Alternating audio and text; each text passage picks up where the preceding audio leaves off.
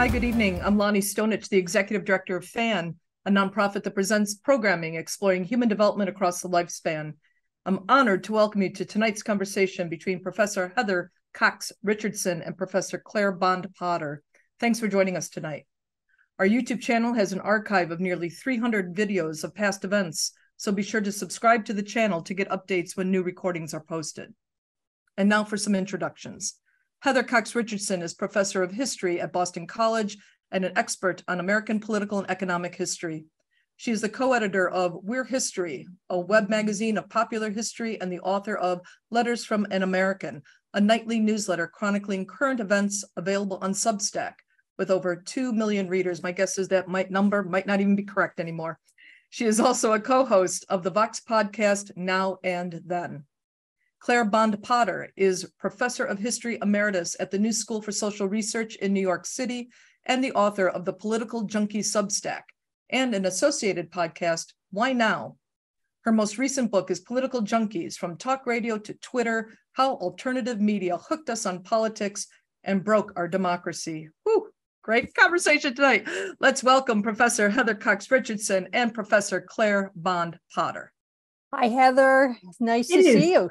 It is such a pleasure. This is going to be so much fun. I know it is. And, I thought we would start, and this sort of takes us into some history territory, but I bet a lot of the people who read you every day don't actually know what historians normally do and why we are different from many other historians. So I wonder if you could say a little bit about how you decided to use history as a tool to fight for democracy.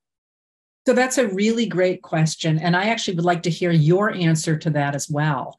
But the first thing you say, I think, is a really important distinction to make, because sometimes people mistake me for a journalist. And I'm always really quick to say, listen, journalism is an incredibly important and an incredibly difficult profession, but it is not my profession. So what journalists do is they look for the story. They look to see what happened, and they will tell you what is happening. But what historians do is they study how and why societies change. So we look at what journalists do, and we say, oh, we see these stories, and we put them into a larger picture of how this is changing our society. And those are actually two incredibly different skill sets, because, we have to learn theories, we have to learn how theories are built, we have to learn how things work together, and we have to figure out how we think about them. So I did not ever set out to do what I do in the letters or in this book. That was really more about my teaching skills, that people started asking me questions about what was happening during the Trump administration, especially in the lead up to the first impeachment, when Trump was caught making that phone call to Volodymyr Zelensky, asking for a quid pro quo before he would hand over the money that Congress had appropriated to help Ukraine pay off or pay its military to fight off Russia, and just sort of explaining who was who and how the law worked and all that. And sooner, as I'm writing that stuff, pretty soon it turned into, well, but this is like when Andrew Johnson did that, or this is like, and pretty soon a style was born. And it is, I think, reflective of that larger picture of, historians saying, here's the larger pattern, but it has also now evolved to become the history of this particular moment. So I get all the time letters from people saying, advertise my book. I do the same kind of stuff you do. Your readers would like to know about my book. And I'm like, I can do that on Twitter for you. I can do it in, different places, but I can't put it in the letters any more than, a Civil War diarist would have said, oh, here's my friend's book you should read. So that's actually what's going on there. But what do you think about it, about where historians fit in the present moment? Well, as you know, I started as a blogger in 2006, and literally my second post was the day after the 2006 election, when Nancy Pelosi became Speaker of the House. And so I remember that second post and saying, never in my lifetime did I think I would see a woman become Speaker of the House. And it was sort of this moment that made me realize that I had a role to talk back to an audience that was larger than my students. But it was also true that back in blogging days, and you may have found this at the beginning of your letters, I didn't actually know who the audience was or where they were. And the audience kind of came to me, and I was going back and forth with them. One of the things that I was able to do early on was talk about the politics of higher education, because the attacks on higher education that we're seeing today really began first under Ronald Reagan, then under George W. Bush. I mean, they really intensified all the culture war stuff that happened in the 1990s. So by the time we got into 2006, 2008, the attacks on higher education and the beginnings of what would become the Tea Party were starting to emerge. So much like you, as a historian, I was kind of picking up the evidence around me and fitting the puzzle pieces together and saying, this is what it means, and this is where it's coming from. I think one of the things, and I'd be really interested to hear what you have to say about this, is people started calling me a public intellectual. And it's a kind of antiquated term for what I do. Do you feel like a public intellectual? Well, we need to unpack what that is, but I just want to clarify one thing. You said you began as a blogger, but you already had a doctorate, so you were already a college professor. So that's correct. That's a little bit like you sort of said, "Oh, I'm going to start blogging," and then the rest came later. But you were already a very well-known scholar at the time. Well, if I could also add to that, one of the things our audience may not know is that academic publishing is excruciatingly slow.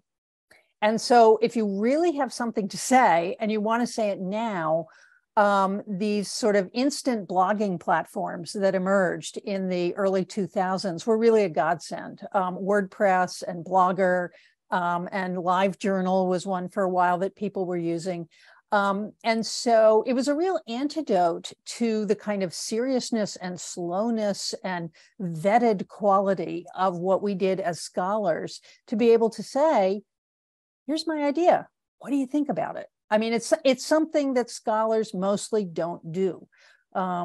So do you want to unpack the public intellectual thing? Oh, so the public intellectual thing, it, like you say, it's an antiquated term, but one of the things that, you and I have talked about in the past is that right now, both the world we came from, academia, and journalism is changing so incredibly rapidly that one of the things that has surprised me is, I don't hear that much about being a public intellectual, because I just, your audience had to come to you. I went to my audience, and they think of me more, I think, as a friend and as somebody who's, willing to talk about this stuff than as a professor that they have discovered.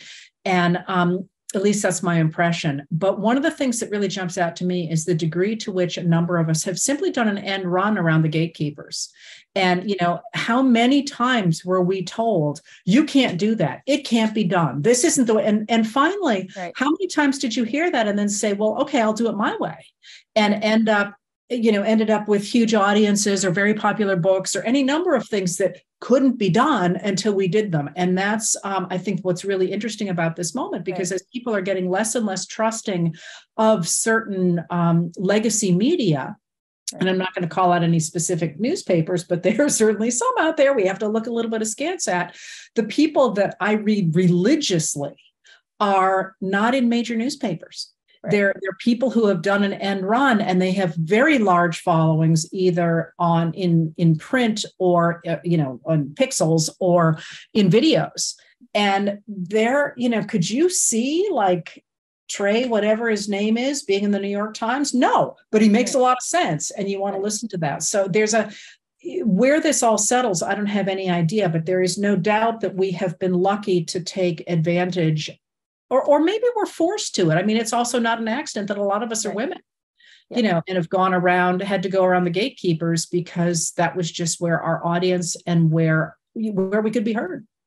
Yeah, I think that's right. And I think, just sort of going back to something you said about gatekeeping and elites and so on, it's one of the themes of my book, Political Junkies, that every technology that is used for good is also used for evil. And so I think, I don't consider either one of us populists in any sense of the word, but that sense that, all of the authorities are wrong and you have to seek out alternative forms of information has also gotten this nation into a lot of trouble. And you talk about that in Democracy Awakening. So I wonder what you think about how we balance the gatekeeping. Do we need some kind of gatekeeping? And if so, what kind of gatekeeping do we need? Well, so yes, I actually do think of myself as a populist in many ways, but as a 19th century populist, and that answers your question in the sense that when the Alliance Summer happened in 1890, the East did not see it coming. President Benjamin Harrison did not see that there were a whole bunch of really disaffected Westerners who were living under a drought and who, couldn't get their crops to market if they even had crops and so on. He simply didn't see it. And a number of the Westerners and the Southerners as well looked at the political system the way it was in the United States at the end of the 1880s and the beginning of the 1890s and said, the problem here, they had definite ideas about what the political problem was, but they said the real problem here is that farmers don't understand the facts. So they started all kinds of new newspapers. They had picnics. They had lectures where they explained to people just the facts. And, then they did go on and have a political piece of their picnics where they said, and so we should vote for people who don't want to do these things. But they talked about what the tariffs did to how much money people made and how expensive tin was. And tin mattered because you had to have a tin pail to put your lunch in, and you had to have tin pails for the cows and all that sort of thing. And I think about that moment as being very similar to this, where we have had a series of political leaders who are really entrenched in a system that on one side, at least, no longer reflects reality. And that, I think, answers the question about gatekeepers. What I try and do, and what I think our best writers are doing right now, is simply saying, here are the facts. You do with them what you want, but if you want to understand what's happening in, for example, the many Trump legal cases, here are the facts. Here's what the law is. Here's the evidence we have. Here are the people who are testifying. Here's what where things are. And that return to a basic fact-based reality, I think, answers the question of who the gatekeepers should be. They're the people who are actually writing about facts. And that, by the way, includes some people in legacy media, but it throws out a lot of people in legacy media as well. And that, I think, maybe is our answer, that we are in a moment that looks much like the period of the 1890s, when we, in fact, got a whole bunch of new media that focused on reality, all the news that's fit to print, as the New York Times began to say in that era, as opposed to, Abraham Lincoln, eats babies or whatever, which was the earlier period. Right. Well, and I'm going to move us back into the 21st century now. One of the ways that the internet can produce facts is by the wonderful invention of the hyperlink. And you have all your hyperlinks at the bottom. One of the things I love about Letters from an American is its basic quality. There are no illustrations. There's nothing to distract you from the text. And you want to run down everything there, you go to the links at the bottom. I embed my links. And I think, one of the problems with this is we often assume that if those facts are made available to people, they will ingest them. Whereas people read so fast on the internet. I mean, if you look at your stats, one of the things you'll probably see is a lot of people stop reading partway through. And so the question about what we're doing with social media, which is so important, also we have to keep thinking about how to engage our readers, how to teach our readers to read, how to teach our readers to stick with it and fact check and take this knowledge and make use of it, right? Yeah, I'm back here on the one statistic that always jumps out to me, because I don't have a lot of time to look at the statistics, are the number of people who open a link that I post. And I believe it's less than 1%. Right. But they could. And that's one of the reasons that I don't use hyperlinks, is because I find them first of all, I get furious when people say something about, let's say, President George W. Bush, and you think that when you link to that, you're actually going to get to the story about PEPFAR or whatever he did. And instead, it's like Wikipedia's biography of George W. Bush. I'm like, that was a waste of my time. But also, I find them enormous time sinks, because you start down that rabbit hole, and then, as somebody said, pretty soon you're learning how to feed a giraffe, because you've gone from one thing to another. But one of the things that I wanted to ask you about is, and I think people will be interested in this, is when we're talking about the internet and about how you tell what's real and everything that's out there. There was incredible news today out of the White House, and that is that the President of the United States and the Vice President Kamala Harris have initiated a series of executive orders that dramatically change the way the United States, and therefore probably the rest of the globe, will deal with artificial intelligence. And I am really excited about this. And since this is your bailiwick, I would love to hear you tell people, first of all, what's in it, but second of all, how you think it's going to matter. Well, I think one of the most important things that's in it is that anything generated by AI has to identify itself as being generated by AI. Okay.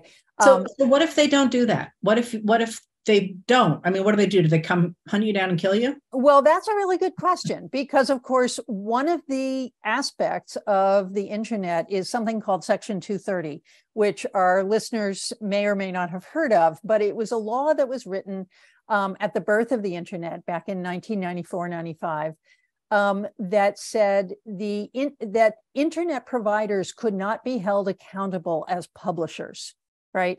And that was intended to keep people from, destroying companies as they were born. But what that has meant is that you can do almost anything on the internet without consequences. Now, if you pair that with the fact that there are, billions of gigabytes being generated every day, how exactly you police the internet is another problem. Okay. So what would probably happen is, I think we're going to get a new government agency. I hope actually it's an international agency. The EU knows an awful lot about this. Australia knows an awful lot about this. So there are actually large agencies elsewhere that have started to figure out how to police the internet. I don't know whether listeners know, but the EU is suing both Twitter and Facebook for the amount of misinformation that they have been publishing since October 7th. Imagine that happening in the United States, right? So I think this is an effort of the Biden administration to get on top of something that is absolutely critical to democracy, which is the capacity to manufacture things that look factual. I think the watermark question has been booted around for a while. It could be easily written into any AI program. And because of that, it could actually be checked if the government had to sign off on it before it was released, so that AI programs would be like pharmaceuticals, that they would have to go through an agency, they'd have to be checked, you'd have to see how they worked. And I think one of the things that would be very different about this is that companies would have to say what it does before they release it.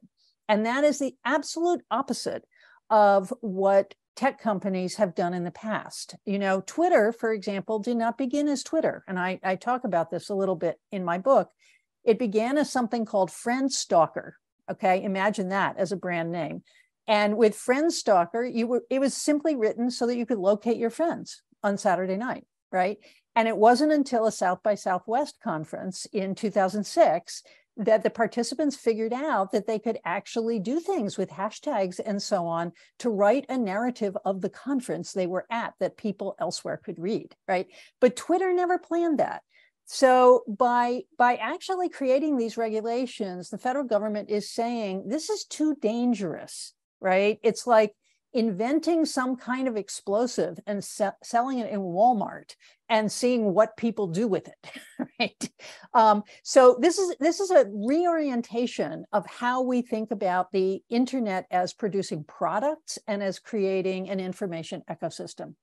Well, so doesn't it also affect privacy and the way that algorithms can use your choices on the internet, for example, to show you stuff that infuriates you? I mean, that's the surprise. I mean, that's the thing that I can't wait for, is the idea of not having not having rage farms any longer. Right. Well, that is absolutely correct, and that is something that was pioneered by the EU.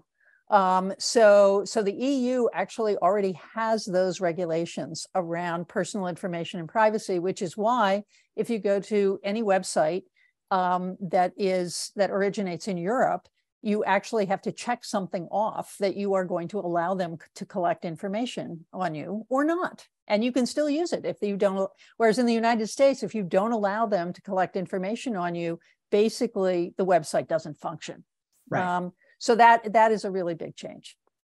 So that would theoretically go into place before the 2024 election in Correct. such a way that, I mean, that's as we know, the Russians and a number of other places as well are already rage farming us. You know, you can see it in our reactions to a whole bunch of current affairs where you're like, where is this even coming from? Right. But what about this? What about if one of the things that's really happened a lot lately is people are taking real footage from like Brazil in 2007 and saying this happened in France yesterday. Right. Would you have to identify that? Because that's real. You wouldn't have to have it watermarked. Well, that's not an AI problem. That is simply a problem of the internet, and it's a problem of internet literacy. And I would say two things. One is, in response to this Biden executive order, you're going to see a whacking big lawsuit, right? And I think you document this in your book over and over again, Heather, which is anytime the government actually tries to do something that will make life better at the risk of hemming in undemocratic activity, people on the right try and stop it, right? And so there will be a lawsuit. I'm not sure that this will go into play before the 2024 election. I'd like to think that was true, but legal action could really hold that up in court for a very, very long time. I think the other thing is we have to start teaching internet literacy in school. And, schools are in plenty of trouble right now. Teachers have more than they can handle. Curricular issues on basic things like math, science, and English are hanging fire. And yet, it is a basic feature of citizenship today to know what is on the internet. I mean, it's like when I was in high school, we used to read the newspaper, right? And we would talk about the newspaper, and our teachers would talk to us about how those articles, what was the difference between an opinion piece and a reported piece? I don't think they do that in school anymore either. But, the internet is this funny mix of reporting and opinion, and then garbage. And to teach young people how to actually read it in such a way that they can make sense of what is what. And often it's very easy to figure out that this is from, 2016 in Brazil, not yesterday in France. You don't have to work that hard, but most people don't work that hard. And so I think we have to teach them to do that. I do think that young people are better with it than older people, actually. Yeah. And somebody there is on Twitter who is showing people how to figure out where an image is from. I actually think really helpful, because I'm good at words, but images, I mean, images don't mean a lot to me anyway. So, if I look at it, I'm like, I don't know where it's from. Yeah. But it's also true, Heather, that we're being barraged with content, and it's not just the internet. It's cable news. It is the junk mail that comes in to your mailbox every day. I mean, my mother gets probably 20 gimmies every day from politicians. She's on so many lists. And it's really important to remember that our internet systems exist alongside a whole range of early non-digital social media, like email, mailing lists, pamphlets, newsletters. All of those things still exist off the internet too. And so I think we are being barraged with too much information, a lot of which isn't true. And by the way, speaking of information, you're not a New Yorker, so you probably don't listen to 1010 Wins, but 1010 Wins has the most garbagey, fact-free commercials. Rudy Giuliani advertises gold bars on 1010 Wins. So there's this whole ecosystem of advertising fake shit that is also, so I think, as Americans, we need to start to think about how much information is coming at us and how we limit that, and get to the things that are really important, like reading books, for example. Well, so let's hope that this will, that the AI material today will actually make that difference, because it's a big deal. Yeah, it is a big deal. But I want to ask you something about books, because when I was reading your book, Heather, one of the things that struck me was the form. And, I do a lot of reviewing. I read a lot for my podcast, Why Now? Yeah, I'm sorry this wasn't longer. That's all right. I read very fast nowadays. But what I noticed about it is that the chapters were really short and tight. And it's almost like the chapters were kind of written for someone who gets their information from the internet. And I mean that in a good way. And that you kind of went back and forth, and historians don't normally do that. I mean, chronology is just drummed into us, and you sort of pick up themes and then you say, okay, but let's go back a little bit and talk about this other thing. And then we move forward, and sometimes you'll hit the same thing again, but from a different angle, and then say, okay, let's get another thing. So how did you make a decision about how to write this book? So the book began as an attempt to answer the questions that people ask me every day, like, how did the parties switch sides? What is a Southern strategy? What is in the Constitution? The sort of basic questions. And what I realized pretty quickly was that the question that everybody asks every day is, how did we get here? What does it mean to be where we are, and how we get out? Right. So then I figured pretty quickly there was going to be 3 sections that did exactly that. How did we get here? Where is here? And how do we get out away from here?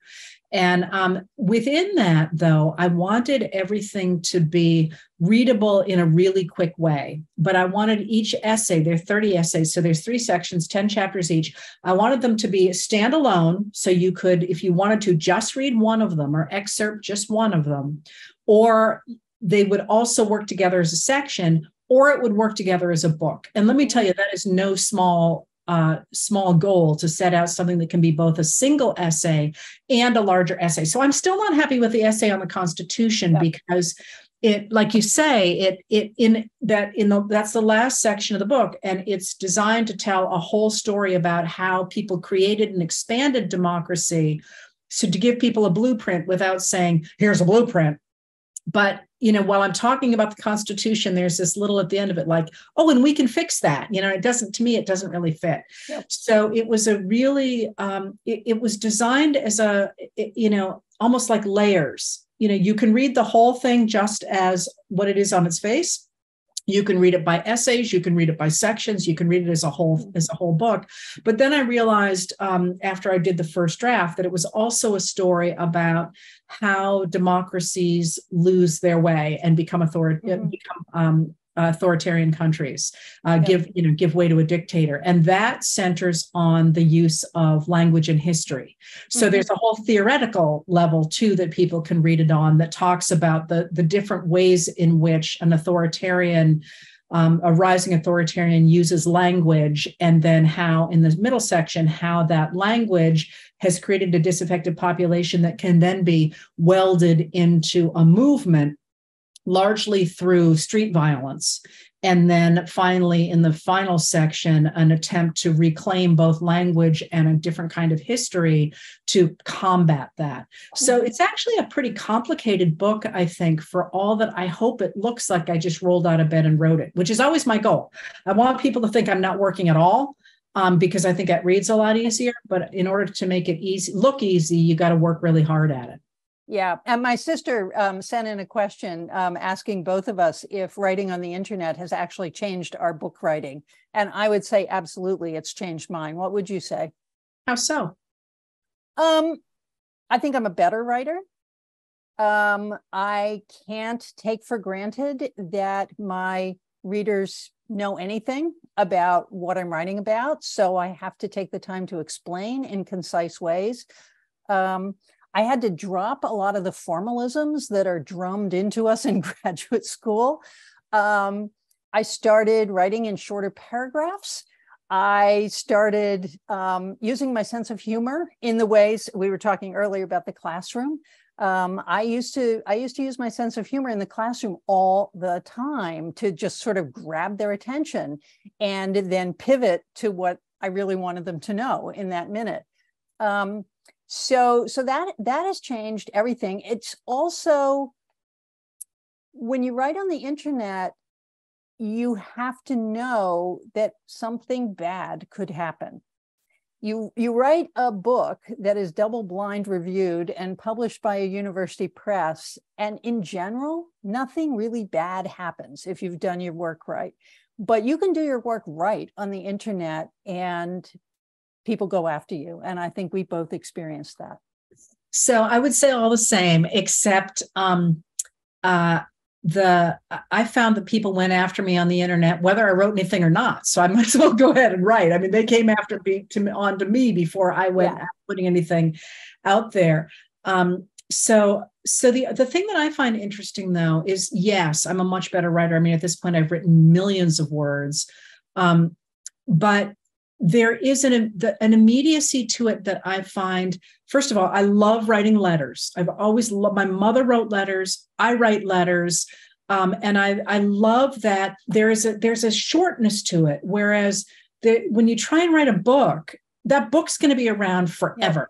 Yep. So for example, you said a book's generally there isn't a problem. There are 4 major errors in Democracy Awakening that literally keep me up at night. And I know how they got there. I cut a paragraph there's one, Abraham Lincoln is either shot or dies on the wrong day in Democracy. I saw that, yeah. Yes, because I had him getting shot and then I had him dying and then I cut the middle of the paragraph and nobody caught it. And it's like, that makes you crazy, right? And never mind. The writer always knows where all the errors are, right? There's 2 capital D's that were supposed to be small D's. That's by a copy editor. And that haunts you in a way that, like, every once in a while I will do something stupid in a letters from an American, and I'll put something the wrong date or do something. And of course, I hear about that the next day in a really big way, but it's ephemeral. I can correct it. And then by the next day, people are onto something else. And so you're like, okay, so go ahead and scream at me all day today and I'll deal with that. But tomorrow we'll start again. And when a book has an error in it, you can't start again. Yep. So it almost feels not only in the writing, but also in the personal relationship you have with your readers. Like if I write a postcard to my son and I misspell his employer, or I say, I hope you had a great time at the golf tournament when he'd really been to a baseball tournament or something, he's not going to hold it against me.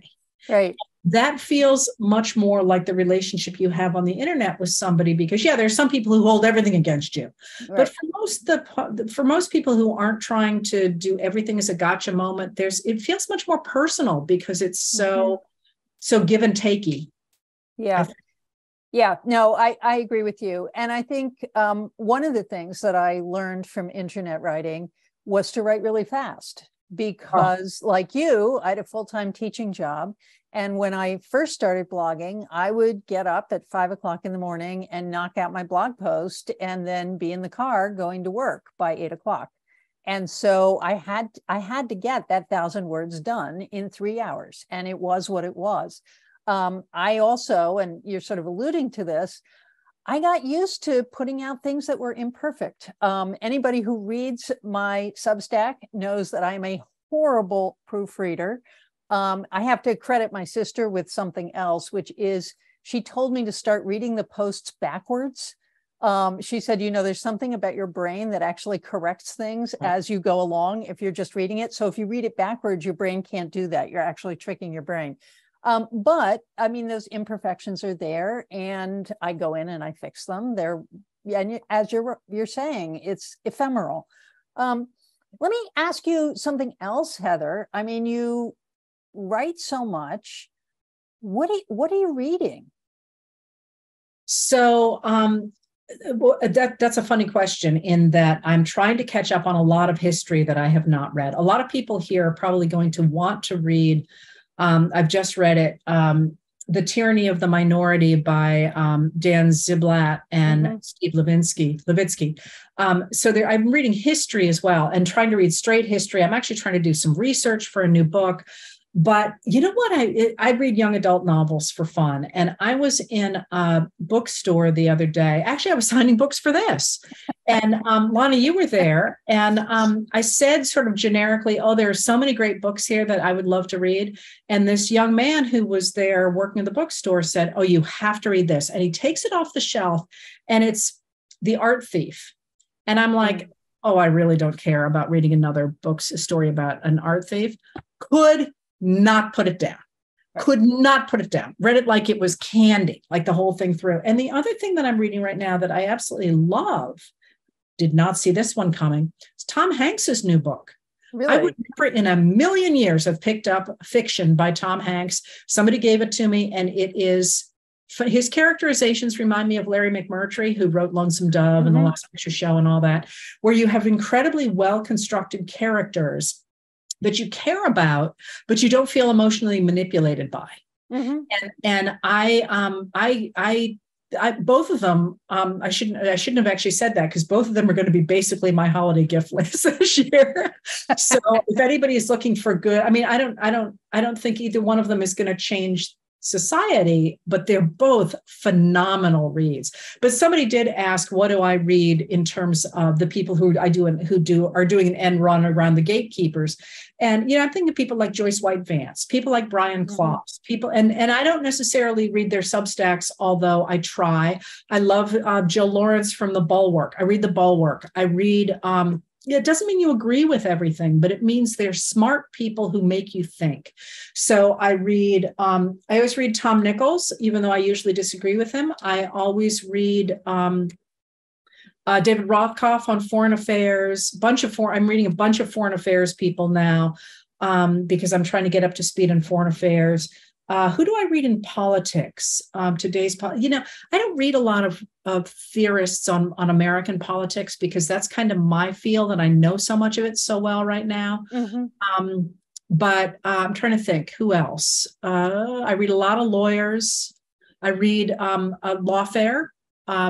I read There's lawfare. I too think of them at the same time. One's about another one about national security, and I can't remember what it is. I read the Defense Department. What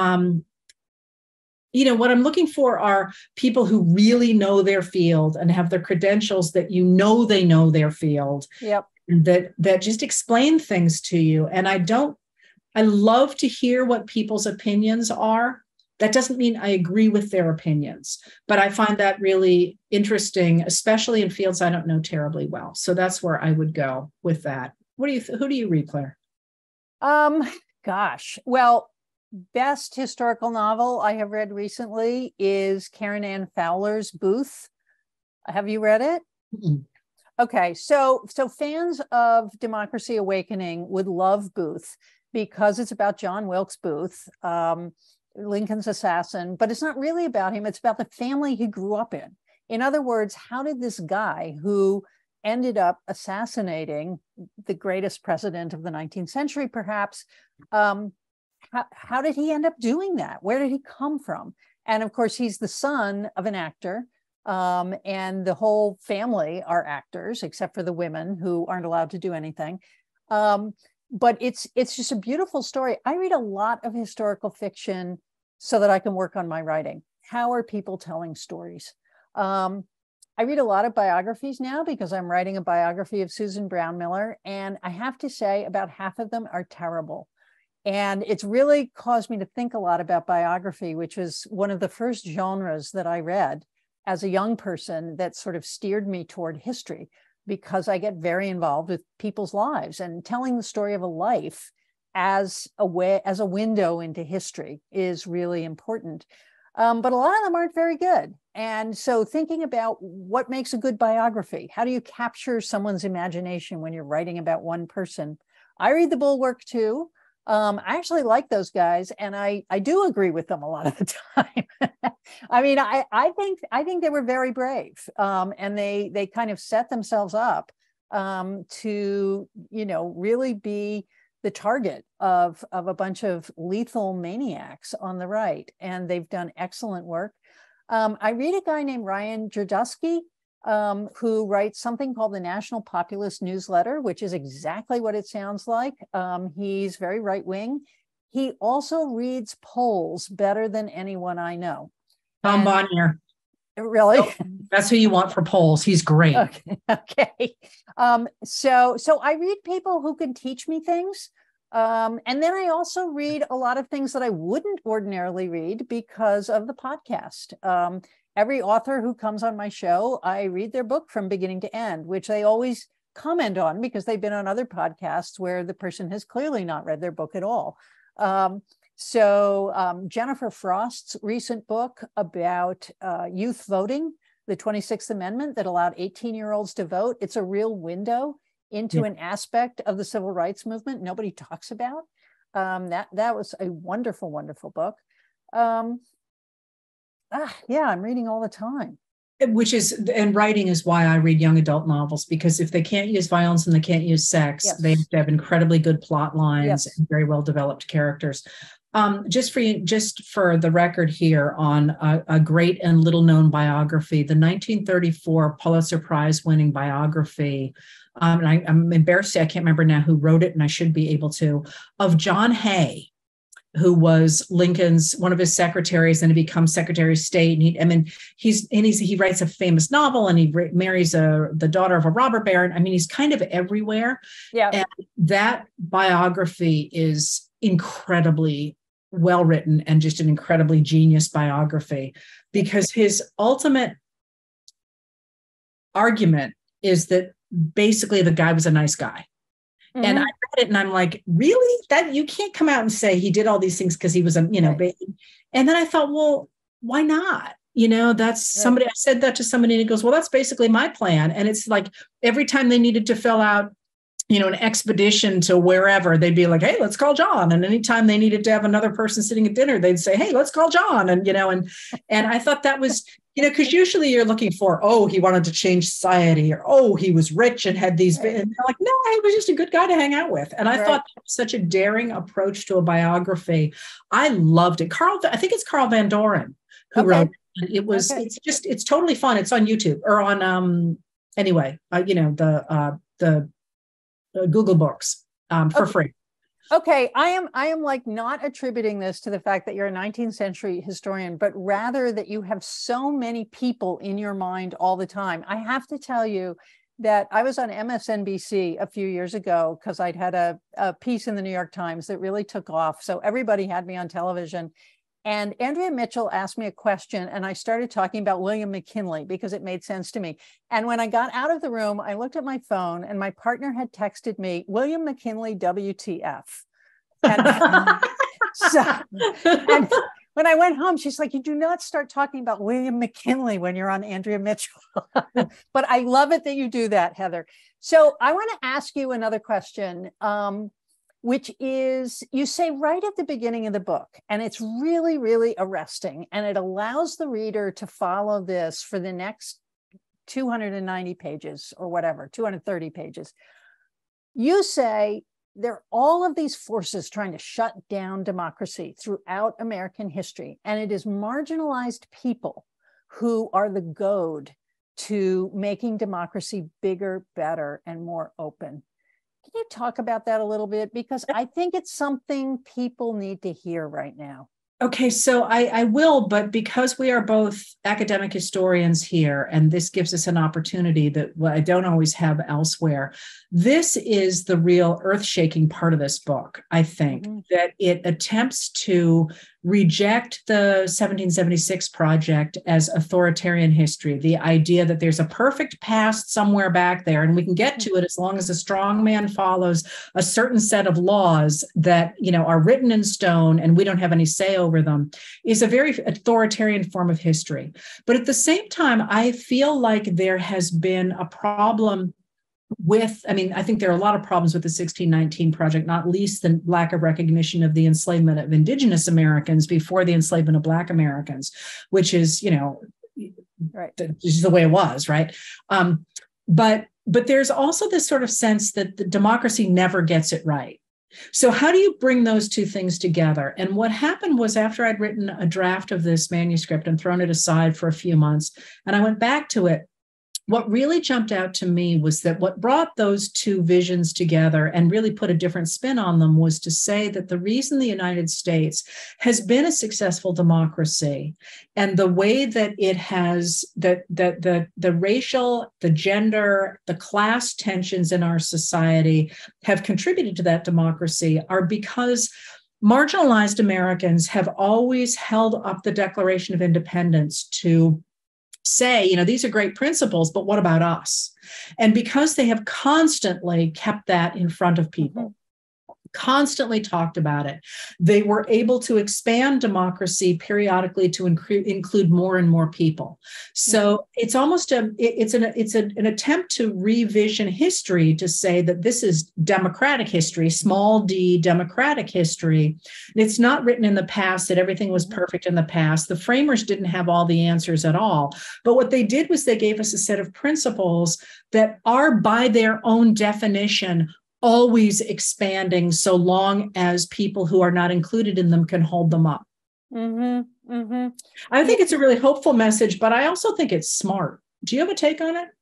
Well, I do think it's smart. And as you were talking, I was actually thinking about one of my favorite endings of a book ever, which is Glenda Gilmore's Gender and Jim Crow, which Great book, just terrible title. Wonderful book. And, for listeners who haven't read it, it's about what happens to Black elites in North Carolina as they get the vote, as they build a society, as they recreate a Republican Party that represents their interest, and then how that gets shut down, first by violence and then by a whole set of laws that we now know as Jim Crow laws, right? And so that the number of Black men who can vote becomes infinitesimal in North Carolina. Editors will always tell you, don't end a book in this really depressing way. You have to give the reader something to be hopeful about. So what does Glenda do? In that last chapter, the 19th Amendment passes that allows women to vote, and Black women show up to register to vote after the 19th. And I have chills just thinking about it now. And I think what you're saying about democracy is that there's always somebody who has a new idea about how to create freedom and how to make another space for freedom. Sometimes the internet is that space. It's become very vexed right now, but sometimes the streets are that space. Sometimes the classroom is that space. I have a friend who is teaching at the University of Afghanistan. It's the American University of Afghanistan, which is currently living somewhere in Pakistan or something like that. But all of his students are women who are taking online classes in their homes in Afghanistan. They're women who were kicked out of university by the Taliban, and somebody reorganized the university and put it online so that these women could keep studying and keep working. And so, that's the part about democracy that makes me hopeful, which is human beings know what to do when their freedom is taken away. And it doesn't mean they win quickly, and it doesn't mean they always succeed. It doesn't mean it doesn't take a long time. But human beings know what to do. They find a place to create freedom every time it's shut down. Well, and that is, I think, what gives me hope as well. People ask me every day what gives me hope for democracy. And am I hopeful? Because, again, many terrible things seem to be happening in the world, and they certainly are. I won't deny that. But I have two responses to that. And the first is, tell me when terrible things weren't happening. because, there was never a perfect day in the past. And I think about that a lot when I think about, I'd like to have a good night's sleep and not have to worry about everything I do every day. Right. But, I bet my mother thought the same thing when she signed up to fight World War II, Right. So there isn't a perfect past. Things are not always great. But the other thing is there are a lot of good things that are happening too that just don't really get a lot of press. Right. I mean, there was just a dramatic win today by the UAW. Yeah. Or, a really dramatic win for workers, which is huge for the UAW workers, but it's also huge for the concept that workers should have bargaining rights and should be able to actually push back against the extraordinary concentration of wealth at the very top of our society that began in 1981. So there's good stuff happening out there too. Yeah.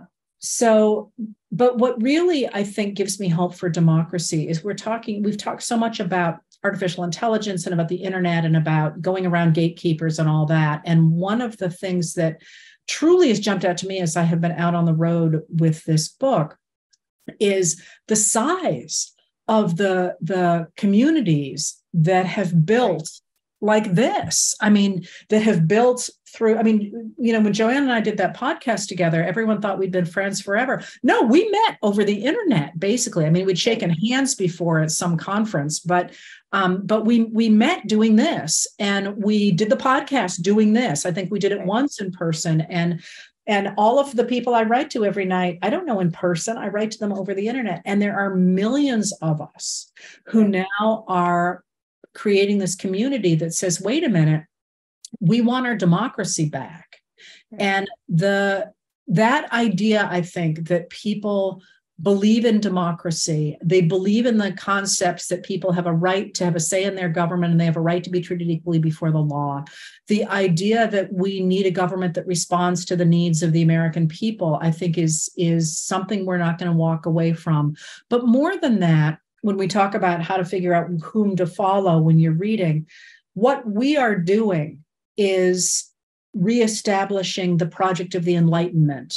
I think the idea that we are operating in a fact-based reality, and that at the end of the day is about our right as human beings to be treated, to be able to have access to facts. Because if you don't have access to facts, you can't make good decisions. And if you're trying to run a business with somebody and he's embezzling everything, and you don't know it, you can't make good decisions about your business. If we present the facts and if we create a fact-based society, that doesn't mean we're going to agree, but it does mean that we are embracing the ideas of the Enlightenment, that we have a right to a fact-based reality, and we will make decisions based on those facts. And at the end of the day, I think that is about human self-determination, and that people will not voluntarily walk away from their right to determine their own futures. Even if everything looks terrible, even if we lose rights here and maybe gain a few here, but lose more over here, at the end of the day, we'll be like those women in Afghanistan who say, okay, I can't go to university anymore. At least for now, I'm going to do it online. So I am actually, I think you said you were more hopeful than you'd been in forever. And I sort of feel the same way because, when we talked about this stuff 15 years ago, nobody was paying any attention. And they sure weren't having us on TV to talk about William McKinley. So I feel like we're in a better place than we have been in terms of the number of people behind us and who are willing to be part of this project, keeping democracy alive and talking to people about what that means. Yep. Yeah, I totally agree with you. So here's Lonnie. I think she's going to shut us down, Heather, but I'll see you in 5 minutes or so. Okay, let's. I'm not trying to shut you down. Of course, I'm just looking at my clock. I would never. Such a brilliant conversation between two clearly very informed folks. It's been fascinating listening.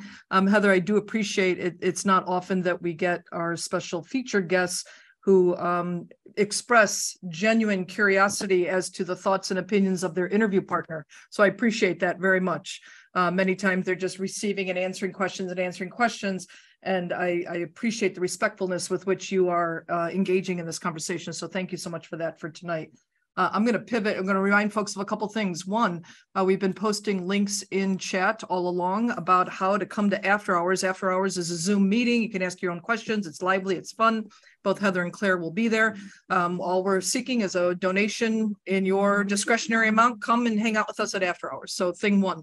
Thing two, we are going to be doing, I'll take a look at the Zoom attendance report tomorrow morning, probably not when I get home tonight, but tomorrow morning I'll run the report, and then we're going to give away 300 copies of the book. There are more than 300 people on the Zoom, so in case you're thinking, oh, I have a good chance, you have a solid chance, but you don't have a perfect chance. So I don't want you to be disappointed if every single person doesn't get a book, but we are going to give away a lot of them, and we're thrilled to do so. So I'm going to ask one question here that we received because we are at 7:58, so we're going to do this quick, Heather. So the question is from Ahmed in Oak Park, and he's wondering, what can we, the people, do to preserve our democratic values in the midst of special interest groups, politicians, and wealthy individuals that exploit loopholes to gain the system? So there's the obvious, give money to causes you care about, vote, et cetera. But what I always tell people, because I believe that ideas change society, is to take up oxygen. That is, call everybody who has any role in your government, from the local dog catcher through to the Senate. And more than that, even, although that's incredibly important, talk to people. We know political scientists will tell you that talking to somebody about your beliefs will change their beliefs and make them more likely to change their vote than any other thing we can do. So that actually really matters. And if you don't think it matters, think about the fact that Clarence Thomas has recused himself for the first time from a January 6th case because he got so much blowback from the fact that his wife was involved and he was not recusing himself. And the fact that the Republicans, who were sort of screaming about how excited they were about their anti-abortion legislation, have started to try and change their language and say that they're not actually trying to stop abortion. They're really trying to hide what they're doing, to do it in the middle of the night instead of doing it out in front of the public, because the public blowback has been so extraordinary and the voting blowback has been so extraordinary. They recognize that it's a non-starter. So simply taking up oxygen, when in fact communities like FAN is huge. My community is millions of people. Claire's community is big. We're a lot of people, and we need to recognize that we are, in fact, a majority. More than 80% of us want common sense gun safety laws. And of course, it's not getting through Congress because a small minority can filibuster those laws. It's important to remember that we're a majority and let that be known. Okay. And on that note, we're at 8 o'clock. Thank you so much, Professor Richardson, Professor Potter. I look forward to seeing you. You have a 5-minute break. I resent both of you your after-hours Zoom link, so look for them in your inboxes. Thank you, everybody, for coming. Come hang out. We're going to have a great time. Thank you so much.